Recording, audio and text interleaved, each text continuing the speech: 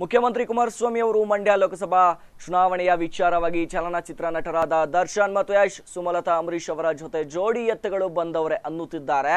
ಆದರೆ ಅವರು ಜೋಡಿ ಎತ್ತುಗಳು ಅಲ್ಲ, ಅವರು ರೈತರು ಬೆಳೆದಿರುವ ಬೆಳೆಗಳನ್ನ ಕದ್ದು ತಿನ್ನುವ ಎತ್ತುಗಳು ಎಂದಿರುವ ವಿಚಾರಕ್ಕೆ ಪಾಂಡವಪುರ ಪಟ್ಟಣದಲ್ಲಿ ರೈತ ಸಂಘದ ಕಾರ್ಯಕರ್ತರಾದ ದಯಾನಂದ್ ಕ್ಯಾತನಹಳ್ಳಿ ಮತ್ತು ಬಲರಾಮ್ ಕನಗನಮರಡಿ ಯಾವ ರೀತಿ ಪ್ರತಿಕ್ರಿಯೆ ನೀಡಿದ್ದಾರೆ ನೋಡೋಣ ಬನ್ನಿ.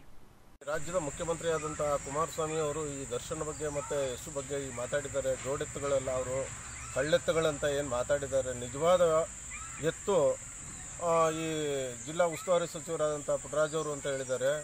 ಅದು ಯಾವ ರೀತಿ ಹೇಳಿದ್ರು ಅಂತ ನಮಗೆ ಗೊತ್ತಿಲ್ಲ. ಆದರೆ ನಿಜವಾದ ಎತ್ತು ಯಾವುವು ಅನ್ನೋದನ್ನು ಅವರೇ ವಿಮರ್ಶೆ ಮಾಡ್ಕೋಬೇಕು. ಪುಟ್ಟರಾಜ್ ಅವ್ರನ್ನ ಈ ಮಂಡ್ಯ ಜಿಲ್ಲಾ ಎತ್ತು ಅಂತ ಹೇಳಿದ್ದಾರೆ. ಅವ್ರು ಯಾವ ಇವ್ರ ಕುಟುಂಬದಲ್ಲಿ ತಂದೆ, ಅಣ್ಣ ತಮ್ಮಂದಿರು, ಅಕ್ಕ ತಂಗಿರು, ಅಣ್ಣ ತಮ್ಮದಿರು, ಮಕ್ಕಳುಗಳು ಎಲ್ಲ ರಾಜಕಾರಣ ಮಾಡ್ಬೋದು.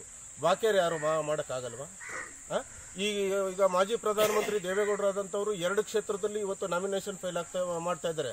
ಯಾವ ಕಾರಣಕ್ಕೋಸ್ಕರ 2 ಕ್ಷೇತ್ರದಲ್ಲಿ ನಾಮಿನೇಷನ್ ಫೈಲ್ ಮಾಡ್ತಾಯಿದ್ರು?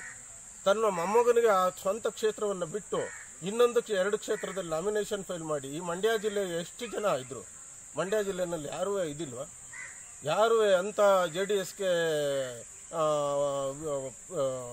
ಒಂದು ಪ್ರಬುದ್ಧವಾದಂಥ ರಾಜಕಾರಣಿಗಳ ಈ ಮಂಡ್ಯ ಜಿಲ್ಲೆಯಲ್ಲಿಲ್ವಾ?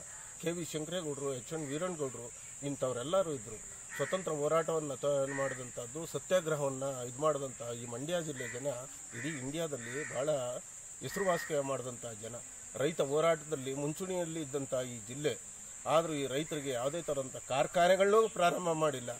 ಕಾರ್ಖಾನೆನೂ ಪ್ರಾರಂಭ ಮಾಡ್ದೇನೆ ಭತ್ತದ ಬೆಂಬಲ ಬೆಲೆನೂ ಘೋಷಿಸ್ತೇನೆ. ಇವರು ಇರ್ತಕ್ಕಂಥದ್ದನ್ನು ಇವರ ಹಿಡಿದ ಕೈಗನ್ನಡಿ.